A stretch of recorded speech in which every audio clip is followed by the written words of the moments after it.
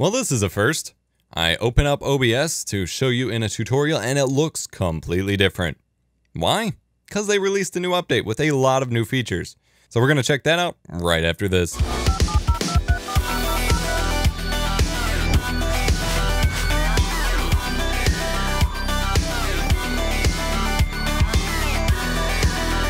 TunnelBear is the fast and easy VPN service that keeps your data safe and secure behind a bear. Sign up for your 7-day free trial and learn more via the link in the video description.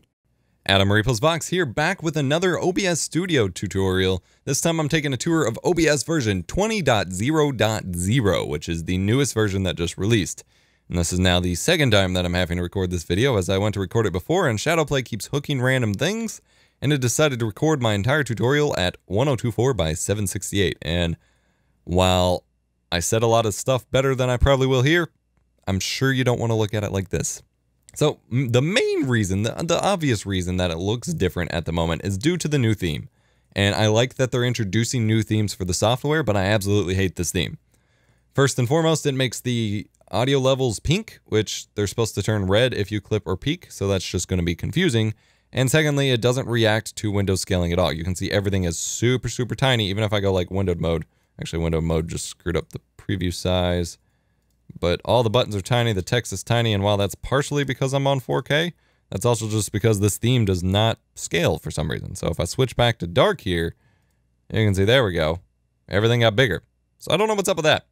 But then the colors for the levels don't change. So I have to relaunch it for that to happen, which is a minor annoyance, but we can make it work. Secondly, they introduced a modular user interface. And this is one of my favorite features that they have added to this software in a long time. And it doesn't even affect the overall streaming experience, but I love customizable UIs. I've hated the restrictions of their previous UI. For example, if I pull up my Twitch scene collection here, I have so many scenes to switch through, and I've been asking for like a for me to change it instead of needing a scroll bar. Now I can. Perfect. Apparently they had to rehaul a whole lot about how the UI worked in order to make this happen, but I am grateful for their work on the matter. What you can also do is go to View, and now you have some new options here. Docs, and unlock the UI, and now you have little buttons to pop out or get rid of entirely the different elements of the UI. And so you can resize them, you can reposition them, and so you can see here I have decided with my layout, I have the video preview here, the mixer here, and then these are supposed to be smaller. These are supposed to be about here for the controls and the transitions. There you saw the little red of the audio level. When I peaked on my webcam mic, it went red. And then if I go to View and Lock UI, and then relaunch the software, it keeps resizing things, which is a bit of an annoyance, especially when it says Lock UI and it doesn't lock anything. I think that time, well, no, I had this more to the center. Like, mainly it affects these two down here. It'll keep either squishing it vertically or just kind of snapping this over horizontally for some reason, and I don't really know why. Minor annoyance or bug with it or whatever, but you can customize the UI, which is amazing. Other features, they've added some fixes for Twitch and for Mixer, which I'm not really going to go into. They're pretty basic. They also affected the slideshow. But the biggest thing for me is they've added a bunch to transitions. So I don't know if at some point they already added these transitions, but you can now do swipe, slide, cut. Those were already there, but you can now do fade to colors or Luma wipes. And Luma wipes allow you to do a lot. You have a huge drop down here. And I actually have a bunch of specific transition files to do this in editing, but they have it built into the software. So you can choose from all of these effects, which are pretty standard transitions in various video editing software, and it's really cool that you can do it in here. So I'm going to choose Sinus 9. I don't actually know what that is, but then when I switch from one scene to the other with that enabled, whoa, that was actually a pretty cool effect. Automatically applies the transition. Now it looks a little weird since I'm switching to a 4:3, but I can't really change that. That is pretty cool. The big thing, which has been one of the most requested features that I've seen in a long time, is the ability to add what they call a stinger transition.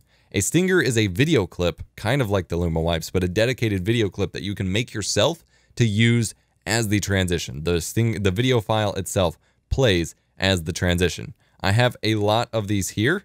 Let me do 28 frame.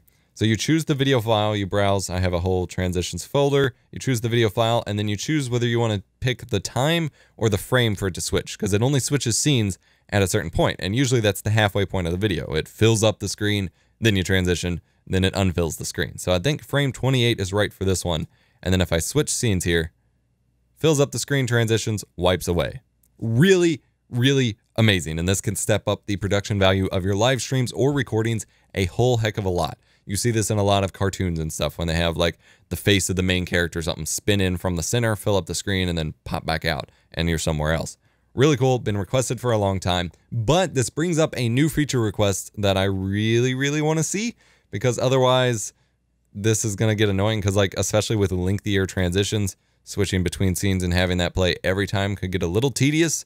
And if you're doing a self-run stream, you don't have the ability to quickly switch transition types and go back and forth, is to be able to set per scene transitions so that when I go to scene A, it automatically uses transition B.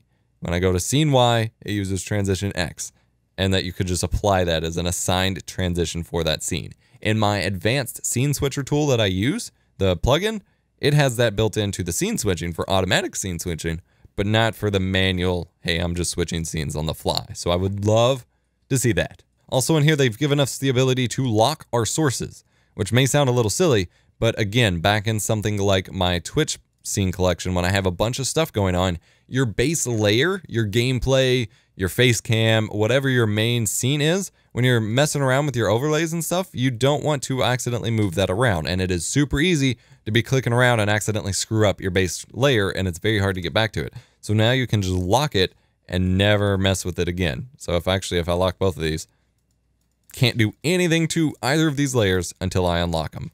Really handy. Kudos for finally implementing that.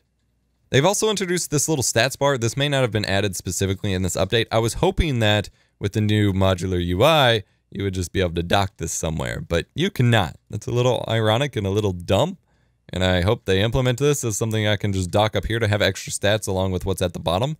Don't know why you can't yet, but am looking forward to that. Just gives you more information about what's happening while you're recording, which is always nice. More information is always good. And you can also enable a full screen interface for OBS, which kind of looks nice and can help keep things distraction free or keep you from accidentally clicking on stuff. Now, when you are customizing the UI, you have a toolbars option for list boxes, which I believe are these. At some point, I would like to see other toolbars become available. And if I was more competent at programming, I might make my own, but I'm not there, so whatever. But you can also specifically uncheck or check aspects of the UI, or you can reset it back to the default for whatever reason. And so that's kind of neat. And then again, you can lock it, but it doesn't necessarily lock. They've updated the auto configuration wizard a little bit. They've improved the AMD encoder settings a little bit, which is nice because it's a nightmare to work with in OBS compared to NVENC.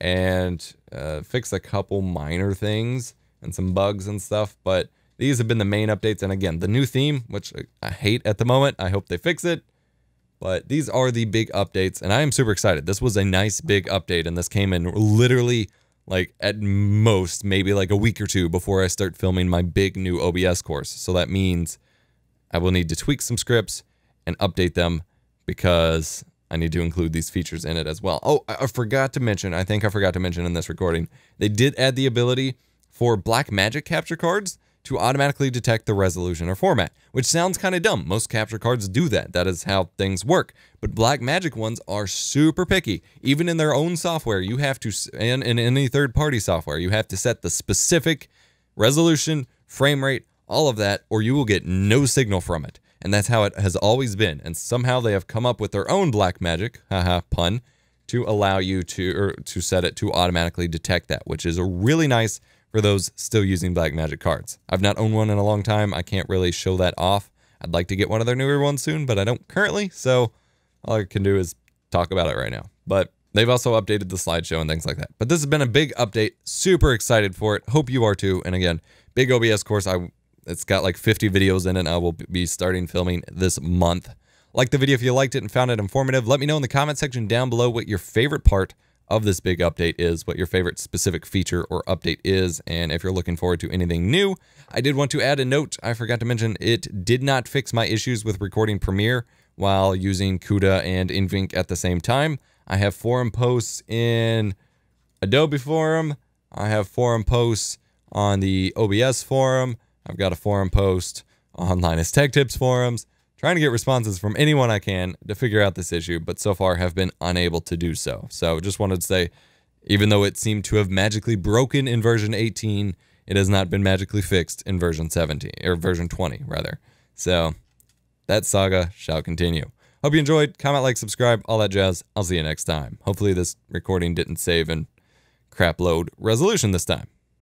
EposVox is a Patreon-supported production. Our videos would simply not be possible without the support and generosity of our patrons, whom you can see on screen right now. If you'd like to join the inner circle and get early access to videos among other things, go to patreon.com/EposVox to learn more.